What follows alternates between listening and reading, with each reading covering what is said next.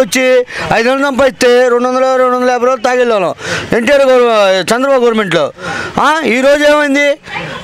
పిల్లకి అన్నం పెట్టకుండా ముందు అవుతున్నాం. ముందుకు అలవాటు ఏమని చెప్తాడు? ఆ ముందే తాగుతాడు. మరి ఇప్పుడు మధ్య నిషేధం చేస్తామన్నారు కదా, తగ్గినాయి ఏమన్నా షాపులు ఏమన్నా? ఏం తగ్గుతాయి? తాగేవాడు ఎలాగ తాగుతాడు.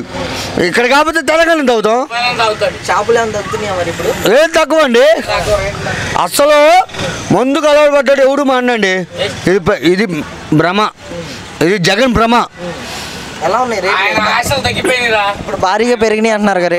భారీ పెరిగండి. మాకు అలవాటైంది, మేము తాగుతాం. ఇప్పుడు కొద్దిగా కష్టపడతామండి. ఒక కోట తాగకపోతే మనకేమైంది? నిద్ర పట్టదు. నిద్ర పట్టదు, ఆ ముందు తాగాలి.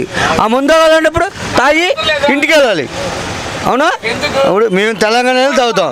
ఇది లేకపోయినా సరే నాటుసారని కాచుకుంటాం. ఈ జగన్ ఎంత చేసినా ఏది చేసినా అనవసరం. ఇంకా ఏం లేవండి. అంతా మోసం, అంతా మోసం అండి, అంతా మోసం. జనాలు మోసపడుతున్నారు. జగన్ రేపొద్దున నిమ్మనట్లు అసలు జగన్ డిపాజిట్గా ఉండవు. జగన్ గెలవడండి. పెద్ద మున్సిపల్ ఎలక్షన్స్, పంచాయతీ ఎలక్షన్ పెట్టుకొని జగన్ గెలుతాడు చూద్దాం. ఆడి గెలవడండి. ఆడి పెద్ద దొంగ కొడుకు. మేమేదో రాజశేఖర్ మేము కానీ ఆడి ఈ రకం చేస్తాడు. ఇంత ఇంత బాధ ఉంది గుండెలో. ఏం చేస్తాడు? నాచుతాడు వద్దాం మేము. వెళ్ళాలి. ఎవరికి ఇచ్చాడయా? ఎవరికి ఇచ్చాడు? మాకు ఇవ్వడా? ఎవరికి ఇచ్చాడు? ఓనర్ డ్రైవర్కి ఇచ్చాడు. మాకు ఇచ్చాడా?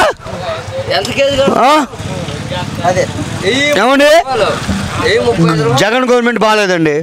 ప్రజలు బాగుపట్ల. ఇసుక ఎవరికి ఇచ్చారా? ఇసుక వల్ల ఎంతమంది ఇబ్బంది పడ్డారు? పేదలు ఎంతమంది చచ్చిపోయారు? 6 నెలలు ఇసుక లేదు. నువ్వు చంద్రబాబు మీద కోపం పెట్టుకొని ఇసుక మానిస్తే ఎంతమంది చచ్చిపోయారు? ఎంతమంది చచ్చిపోయారు? నీకు చంద్రబాబు మీద కోపం ఉంటే కోపం ఉండొచ్చు. నీకు పేదల మీద గౌరవం ఉంటే పేదలను కాపాడు. నీకు కాపాల్సిన అవసరం ఏంటి? నువ్వు ఎందుకు ఆపావు? ఇప్పుడు ఇసుక లేక ఎంతమంది చచ్చిపోయారు? టాపీ మేస్త్రులు 2 చచ్చిపోయారు ఒంగోలు సెంటర్లో. తాడేపల్లి మండలంలో టాపీ మేస్త్రులు 2 చచ్చిపోయారు పని లేక. 6 నెలలు పని లేదు. వాళ్ళు పిల్లలు ఎట్ట బతకాలి? నీకు లేదా ఇంగిత జ్ఞానం? నేను అన్నీ చేస్తా పేదవాళ్ళకి చేస్తాను. ఏం చేసావు? లాస్ట్కి పేదవాళ్ళు గుండు కొట్టావు. నువ్వు ఒక ముఖ్యమంత్రివా? పథకాలు ఇస్తున్నారు కదన్న, మరి నవరత్న పథకాలు ఎవరయ్యా? నా పిల్లలు నేను చదివించుకోనా? నేను అడిగానా నా పథకం ఇవ్వని? నువ్వు 10,000 ఇచ్చావు. నా ఆటో 1000 రూపాయలు కేసు రాచావు. నువ్వు 1000 రూపాయలు కేసు రాచావు. ఆటో 10,000కి 10,000 కేసు వస్తా. నేనేం పోతా? నా కూతురుని చదివించుకుంటా. నువ్వు చదివించావు అసలు. నీకన్నా నా కూతురు నా కొడుకు నేను చదివించుకుంటా. నువ్వు నేను చదివాను. నేను అడిగానా? బద్దానా నేను? నువ్వెవడు నన్ను చూస్తాక నా కూతుర్ని? నీ కూతురు నువ్వు చదివించుకో, లండన్లో చదివించుకో. గెలిపించారు కదన్న. ఎవడు ట్యాంపరింగ్ చేసి గెలిచాడు? ఎవడో ఆడుకోడు. నువ్వు ఎవరిని అడుకో. ట్యాంపరింగ్ చేసి గెలిచాడు. కోర్టు అనేవాడు. మేము అసలు లేదండి, అనవసరం అండి. ఏంటి 5,000 కట్టు పెట్టుకొని ముందవాలంటే 5,000 కట్టు పెట్టుకోవాలా? నా తప్పు చెందిన పినాకిని ఎక్కితే 2 గంటలు దిగుతా. మద్రాసులో ఫుల్ బాటిల్ అవుతా. నైట్ 9 దిగుతా. ఇంటికి దిగుతా ముందు లేకపోయినా. ఈడేమన్నా నా తెచ్చే అవసరం లేదు. నా ఇంటికి నా పెట్ట అవసరంలా. ఈడు ఒక వేస్ట్ అథవా. ఈడు సీఎం అనుకున్నాం. ఈడు పెద్ద సుత్తా నా కొడుకు. నేను చెప్తా, పెద్ద వేస్ట్ నా కొడుకు. ఈడి అమ్మ సోదికొస్తుంది ఇంకా అనకూడదు. పెద్ద ధర్మశుద్ధి వేస్ట్ నా కొడుకు. థ్యాంక్ యూ అన్నా. అందరూ మంచి కోరుకున్నాం, అందరం మంచి మాట్లాడుకున్నాం. కాకపోతే ఏంటంటే ఇసుకలే దాని మీద అందరూ ఇబ్బంది పడుతున్నారు. చాలామంది ఇబ్బంది పడుతున్నారు. ఇప్పుడు ఇసుక లేకపోతే ఒక టాపీ వాడు, ఒక సెంట్రింగ్ వాడు, ఒక రాడ్ బిల్డింగ్ వాడు, ఎంతమంది ఎంతమంది ఇబ్బంది పడ్డారు తెలుసా? అలాగా మా తాడేపల్లి మండలంలో ఉండవల్లి సెంటర్లో కనీసం 2 టాపీ మేస్త్రులు వేసుకున్నారు పని లేదని. ఆ రకంగా కారణంగా మేము చలించి, నా మనసు బాధపడి నేనెంతో చలించా. ఏంది మన తాడేపల్లిలో ఇలాగ ఇసుక ఎంత ఉంది కృష్ణానదిలో, మనకి ఇసుక దొరకపోవడం కారణం ఏంటి? మీరేం చేస్తుండేవాళ్ళు? ఆటో మా నాన్న వార్డు మెంబర్ గారు. మా నాన్నకు మంచి పేరు ఉంది. దాదాపు నా వెనకాల 3000 మంది. నేను వస్తే అడిగేస్తే, నేను అడుగు పెడితే 3000 మంది నాకు గవర్నమెంట్స్లు. మా నాన్నగారు నన్ను కానీ గౌరవించి పక్కా రక్తంగా వస్తే వైసీపీ వచ్చింది. అలాంటిది కూడా వైసీపీ నాయకులు మాకు న్యాయం చేయలే. అలా మేము ఎంత బాధపడతాం మీరు ఆలోచించండి. ఈరోజు తాడేపల్లి గ్రామం ఇప్పుడు ఇలా జరిగింది. ఇలా జరిగినప్పుడు మీరు వచ్చి అడిగారు, మీరు పెద్దలకు వచ్చి అడుగుతున్నారు ఏం జరిగిందని. అలాంటప్పుడు మాకు న్యాయం జరగకపోతే మేము ఏం చేస్తాం మీరు చెప్పండి.